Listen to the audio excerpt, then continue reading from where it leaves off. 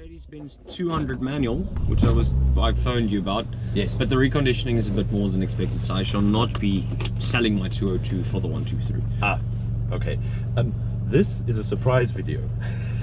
It's an anniversary video, and I'm surprising you. You're not scripted, but he's very good at improv. He's actually a stand-up comedian as well.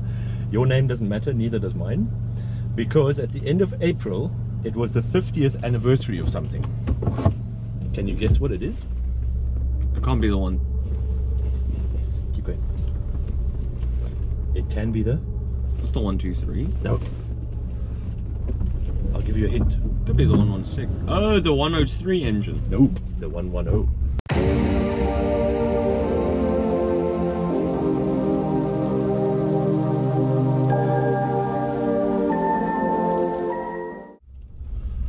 It's the 50th anniversary of the M110. Or is it M110? What do you prefer? I usually say 110. Yeah. 110er sagen die Deutschen. 110. And I had a crib sheet with all the specs and I forgot it. How clever is that? So we're going to have to do this off by heart. Well, it's 136 kilowatt. That's the top one. Yes, my 280 SE that would have been running today, but I managed to break the brand new petrol pump while trying to fit it yesterday. So that's why would you do that? So, the M110 engine was launched in end of April 1972, 50 years ago, for the 114 range, or the /8, the -8. But I even made a list of all the cars it came in. I forgot one or two. That's obviously also now by memory.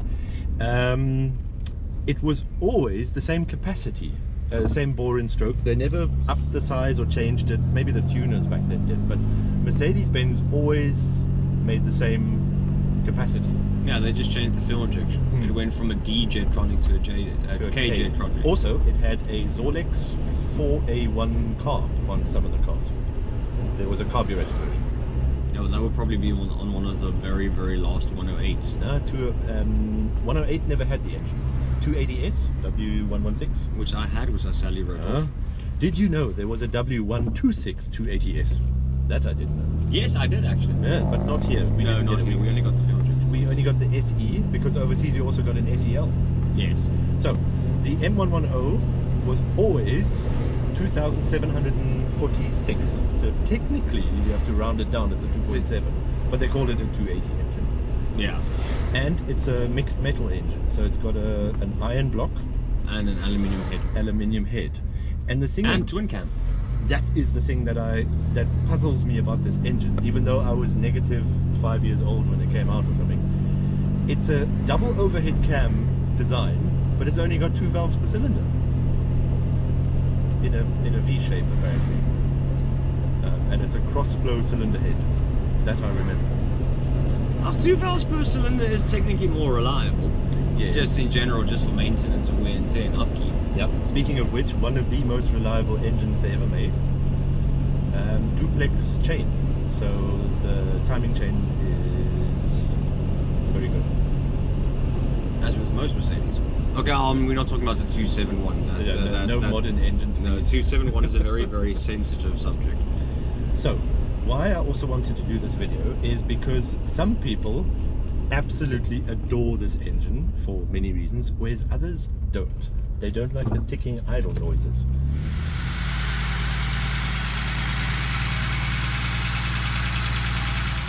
I like the fact that it sounds slightly agricultural when it starts. I like that. And one thing you should know, if you're considering a car with this engine, they rev very high. Because they did come with 4-speed automatics, 4-speed manual and 5-speed manual, but at cruising speeds, at 110, 120 kilometers an hour, or what, 70 miles an hour, they're doing 4,000 RPM or 3.5. So if you are considering one, completely normal. These engines can do 4,500 RPM all day long. And yes, they are very thirsty, but that's comparatively speaking, or comparably, right? Comparatively speaking.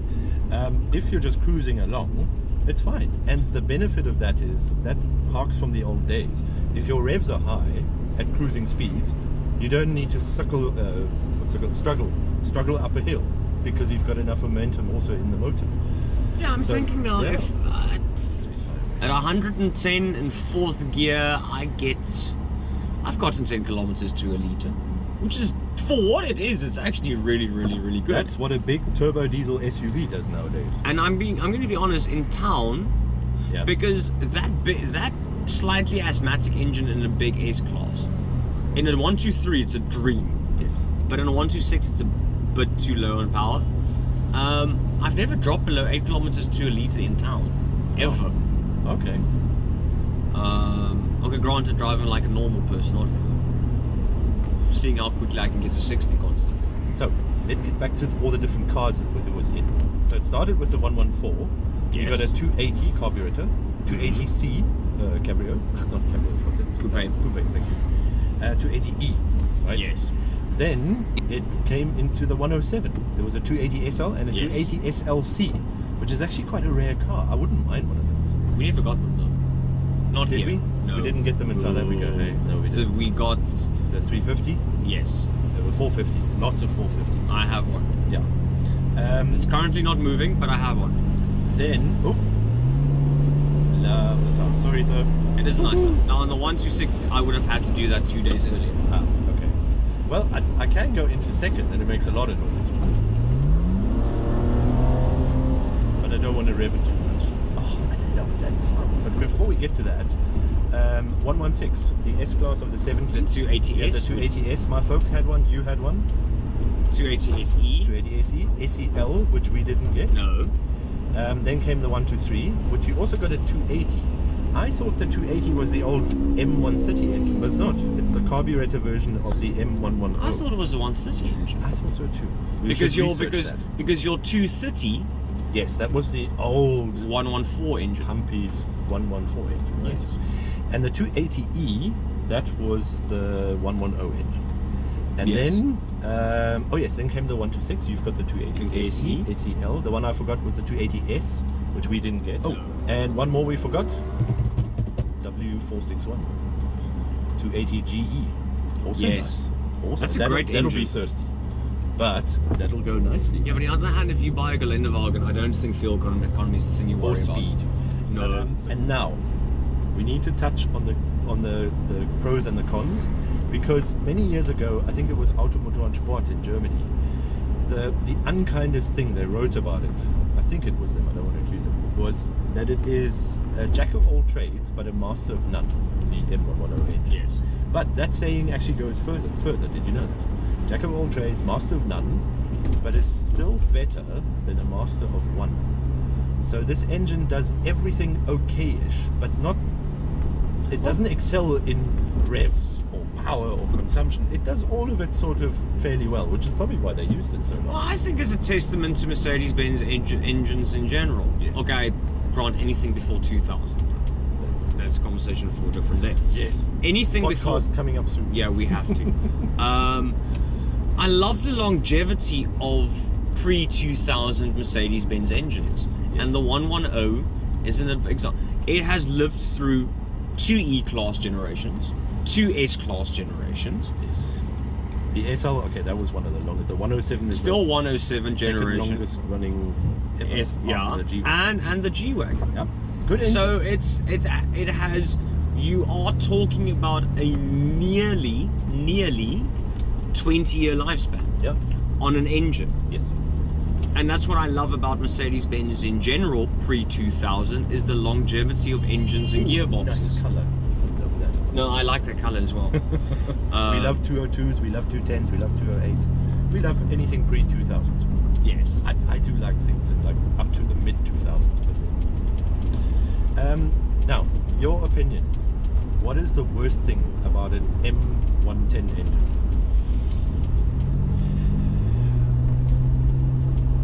It is an engine that I do feel should not have done service in certain models. Okay. I think the fuel injection 280 Yeah. engine, so for example in very late 116 models, your 107 models, Yes. and obviously in your 126 models, it's slightly asthmatic. And what I mean by that, I'm very happy doing 110 in fourth gear, never exceeding that. You're good with that. Most people, However- some people might not. However, there's always that thing my father taught me about. You need a bit of oomph when you're in trouble. Yes. For example, are overtaking someone, but the person from the oncoming lane is going too quickly, and you need that extra bit of immediate, that oomph. So as a 280 SE 126 owner, the one con is nice MGTC. You need to plan your overtakes. Yes, you have to plan your overtakes, because it sounds great. Yeah. Once I compare one demonstration. Thing is, it will get there. I won't redline it, but sorry to interrupt you. I was 7 years old when my folks bought this car, so I grew up in that back seat. And I remember my old man, when we drove to Swakopmund, which we did once a month at least, he would overtake, but he would not lift. He would redline this thing at 6,500 RPM, just because he could. And it's probably the reason why I love these engines and these cars. So a con is, especially in your S-Class models. Yes. I had to stop, it makes a great sound. Especially in your S-Class models, 116 or 126, plan your overtakes. Yeah. Always make sure you have space, because I think a 110 engine, I think the best comparison, it's like a steam locomotive. It takes a bit of time. Once it gets going, it doesn't stop. Yeah. But you need to be patient to get there. Yes. So that is the only con. Fuel consumption is relative. It is indeed. And the tanks tend to be quite big. The actual tank of the cars that they come in. Yeah. I mean, even the Eco has a 70 litre, I think. Yeah, my car has the 126 is a 93 litre. 90 something litre tank, yeah. So, but it's relative. I didn't buy my 126 for fuel economy. I bought it because I firstly like 126s, and I like the 280 engine, because my 116 had the same engine, just carbureted, and I love the engine. So fuel consumption, if you buy it to be a daily, probably not. Probably not the best idea. They are very daily engines, though. You can daily run them. Absolutely. They can do mileage as well. Yeah. Right? Which, I know we're still on your negatives, but because it's a mixed metal engine, if the cylinder head warps, you're in for quite a bit of work. Yes. Right? Yes, because you have to matchy skim it and all sorts of engineering wonderments, right? But once again, I know we are technically on cons. So we've said fuel economy, which is relative. Yes. When it comes to overtaking or doing high speeds, time it, because it will take a bit of time to gather up speed. Yes. The aluminium head can be problematic. It is a con, but I won't rank it as a high con, because once again, it is an old Mercedes-Benz motor, and they are built to go forever. Yeah. You really need to bugger up to warp ahead on a 110. You really. It is a con, but it's very rare that it will happen. And then I think another con would be long term. Even though it has done service in so many cars, it is obviously not as prevalent as, for example, a 102 4-cylinder motor. So parts at some stage will become problematic. At the moment, we're quite lucky. In South Africa, we've got places called Midas and AutoZone. Obviously, the US also has AutoZone. And a couple of good used spare places or scrap yards. You can go to Midas today and get a service kit for this engine. Yeah, good. Spark plugs, oil filter, petrol filter, air filter. So at the moment, we're still very, very lucky, because it's not like Mercedes only bought 2 of these engines. So there we are lucky, but obviously at some point that tap will be closed. So it is a con. I think if you want to be smart, maybe stock up on things like filters, oil filters and petrol filters.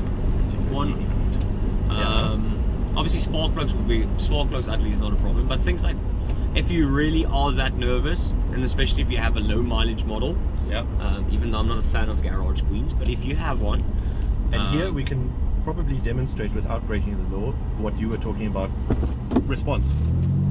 There's first, and then it goes. There was an attempted wheel spin, but you see, it, like you say, steam locomotive, it builds up and the shifts are very delayed. They take forever, but they're very smooth. They are very smooth. And like I said, once it gets there, it gets there. Oh, and apparently there's a speed bump right here. Let's see if there's a speed bump. Yeah, I think that was one. So that is the benefit, never mind the engine. This class, or this era of Mercedes-Benzes. Here's the world's biggest speed bump. No, there's a worse one. and we can't actually feel it. These cars are super comfortable. Same with the 126. Yeah. Which is another disadvantage. The engine is a bit heavy because of the high-end block, and it takes a while to warm up as well. Right? I don't know. I'm okay because I smoke. So what I usually do is when I idle my 126 to get to temperature, I've worked out. Where are you going with this? No. So you I let it smoke warm cigarette. up. Yeah. So no, I've worked out for me to roll a cigarette because I roll my own cigarettes. Yes. And it's cigarettes, not anything else. So calm down in the comment section. I'm not 12 anymore. For me to roll a cigarette and smoke it halfway, it's up to temperature. Or at a comfortable running temperature. So that Land Rover's air suspension is not happy. So say 8 minutes. And once again, 8 minutes is not really that long of the time. And if you really work, yeah, but I have to leave 8 minutes earlier. Now, advantages. Everyone's going to hate me for this, and you will edit this in. It sounds better than the BMW Straight 6. Oh, I love a BMW Straight 6. It sounds better. It sounds better stock. Stock. Yes. Stock. I might give you that one. Stock. Look, I'm biased towards these engines, but a stock BMW. What is it? I think you might have a point. A stock 110 engine, whether it's in a 123 or 114 or 116 or 126 or 107, I keep on forgetting, keep on forgetting the Glendewagen series number. I think this one has a stainless steel exhaust in it, because the mild steel one rotted away, even in winter where the car came from. No, that's why I need to get a new muffler for mine. After I've done the petrol pump second time. I'm gonna stop it. A 110 engine stock sounds better than a BMW Straight 6, and I will die on this hill. I will die on this hill. Saying that. Also about your other favorite engine, the M111, which is the greatest four-cylinder ever made, not only by Mercedes-Benz, but I think closely in general. Okay, let's not get distracted. Yeah. Longevity is an obvious plus. That is a whole. Definitely. It is, for example, mine now has 220,000 kilometers on the clock, which is obviously not a lot for old Mercedes. Shall we deploy the hooter on this car? Thank you. I don't know, but I'm not. No, I don't know if are they moving out of the way. Now. No, but this is not a standard hooter, by the way. No, I figured. On the other hand, I sold a 123 recently with an air hooter as well, air horn. It was kind of fun. Yes. Scared the living hell out of taxis. Yes. I had a klaxon in one of my Land Rover Defenders, my little 90 bucky. Nice. We are off topic. So, yes. Longevity. Definitely. Sound. Yes. Ease of serviceability. Ease of maintenance or serviceability. Because there's so much space. It's very easy to work on them. It's not... Okay, don't take me into account because I managed to break a brand new petrol pump before tightening it. And I don't know my left hand from my right hand, especially when there's spanners in it. I'm going to add a wild card into it. I think it's a beautiful looking engine with those grooves on the tappet covers. Yeah, I think if you make the effort with some chrome or soft steel polish, it's got a little star at the front. It just looks beautiful. I think it's a nice looking engine. I think it's from an OCD point of view. I do love the symmetry in general. Bikini Beach. Yes. Top rated South African beach. It's tiny, but it's good. Not today though, obviously. I do like the symmetry of the engine. Obviously the engine, you've got the air cleaner slightly to the side and whatnot, but in general it's a very, very symmetrical engine, which is very, very quintessential. It looks very German. Yeah. Very precise. Everything there makes sense. Everything is in perfect working order. By the way, this very, very lovely house at the end, with one of the most beautiful views, is owned by the Catholic Church. Nuns live there. So in Gordons Bay, one of the houses with those beautiful views are owned by nuns. It's called End House. Yes. Nice. All right. If I could, I would join a nunnery because that's a lovely house. Ooh, different topic for a different day. Now, closing thoughts before we go to beauty shots. Your conclusion of an M110 engine. I think even within the Mercedes-Benz community, whether club members or not, I don't think it gets the amount of love and respect that it deserves. It's true. There are people who genuinely dislike it. I will go because of the noise. I will go a step further and once again state that it sounds better than BMW straight six stock. I don't care how many people slaughter me in the comment section. Have we forgotten anything? 2,746cc, obviously naturally aspirated petrol inline 6-cylinder or straight six. Double overhead cam, but that only drives one valve per cylinder, so it's one intake, one exhaust valve. So 12 valve. 12 valve. The last models, V-shaped such as mine, it had 136 kilowatt. That's the top spec. The lowest was 105.